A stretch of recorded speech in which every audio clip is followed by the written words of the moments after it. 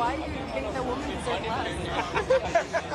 Well, I explain this in my book more, but it's more along the lines of guys need to stop pedestalizing girls that don't deserve the pedestalization. Because a lot of girls come in and just use guys for certain things, and guys need to be able to identify that and not pedestalize those types of predatory females.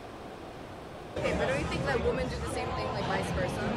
What do you mean by that? The same way, right? Like some women pedestalize men that treat them poorly, right? Or even like monetary reasons. So But I think it just happens. are there some women getting finessed by men? Of course, but the majority of people getting finessed are absolutely men. I mean, there's not an epidemic of, guys running around getting free dinners from women, but there is a whole trend of women getting free dinners from guys that they don't like. But I think there's a whole trend of women getting finessed by men who promise them a lot of things initially, and then they have sex with them, and then these women end up, and I know these women, right? Like They end up feeling very used and abused, and these men, I know because I'm friends with them, right? Like they end up feeling very empowered by the fact that they're able to use women for whatever reason they can. So I feel like there's an epidemic on both sides. Well, the thing is that the women pick the men. They pick the wrong guys. They pick the bad boys. They pick the guys that are tall and good looking, that make money. Okay, but then men pick women, right, that are very good looking, and they seem like... Most guys don't select. They take what they can get. I would say, majority. If we're talking about like the top 1% of men, right, like they select women based on appearance. Yeah. Same way where the top 1% of women select men. But that's a minority. Same way women who are able to have like a general choice of men with monetary value, that's the minority of women. They are not able to select men who genuinely are able to provide for them in a... Not true at all. Average women have way more reach and access and leverage in dating than even a celebrity man. An average woman can go pull a celebrity. An average guy can't. An average woman can go pull a celebrity to just sleep with him. This is true. He has access, though. That's my point. The access is what opens the door. Okay, but access to just having sex with someone for a woman, for most women, I would say, is not something that they genuinely want. Well, it's her job. Like, they're using that as an opportunity to have access to the man in a form of having some intimate, in form of a relationship. At least they get their foot in the door is what I mean. They get access and the ability to even deal with these men versus the other way around. Men would never have that opportunity. But I would say that women are absolutely running loops around guys when it comes to dating and the sexual marketplace, whereas men are not. Only a minority of men are able to finesse, but a majority of women can absolutely finesse, is what I'm trying to say. Extract value from the opposite gender while not necessarily reciprocating.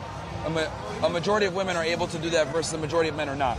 Does that make sense? Yes, no, I understand what you're saying. Yeah. I don't know. They absolutely can. I mean, this is just the fact.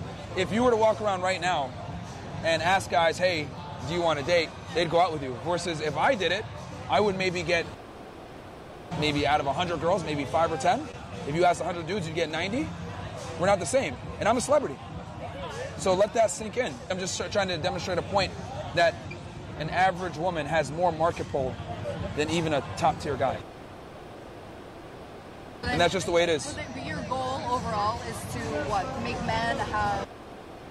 Well, understand their value and stop simping on women. That's really what it comes down to. I don't think most men are simping on women. I think really? I genuinely, I think that most men just like their ability to take advantage of most women. Like, if that were the case, we wouldn't have a sprawling pornography industry that we have now. If that wasn't the case, we wouldn't have so many guys struggling to get dates and courtship, etc. I think the pornography industry in general is something that catalyzes men into objectifying women in terms of... But its success proves my point.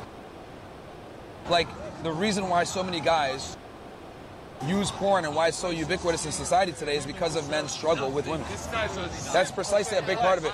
A lot of guys are simps.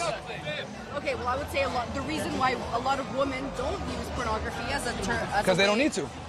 No, not because they don't need to, but because they genuinely don't, they feel very objectified already in society, where for them, when a woman has sex with another man, she's already like demeaned in a certain way. He has taken something from her.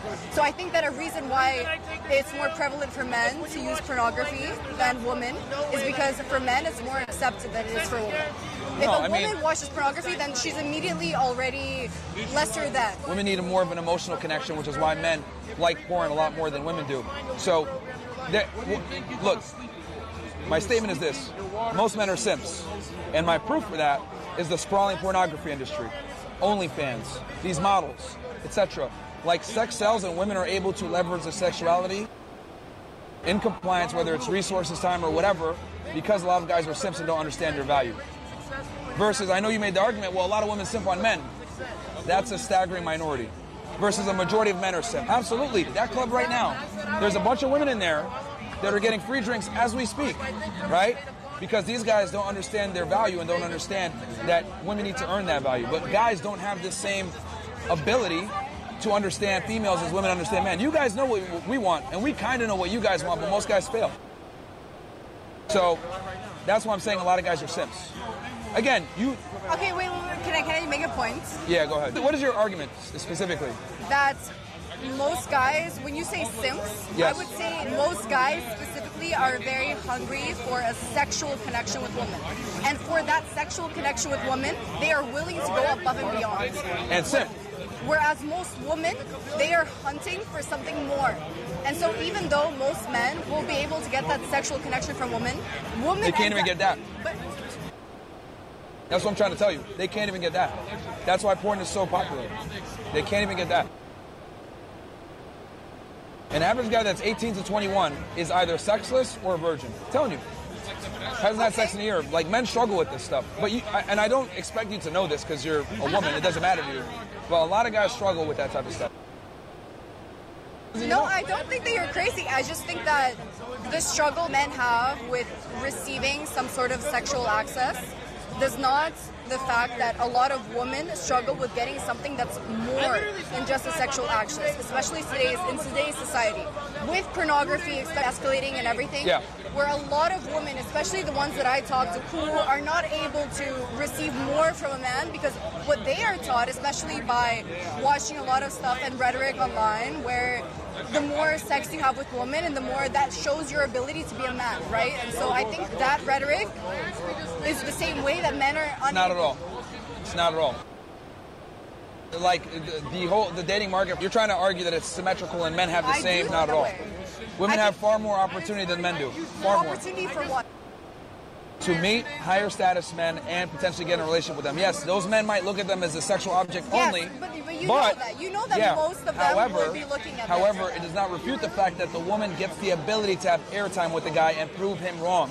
Why does airtime matter if you already know the results? Because you get the opportunity to prove him wrong. You can show, I am different from these other girls, versus I'm saying men don't even get the opportunity.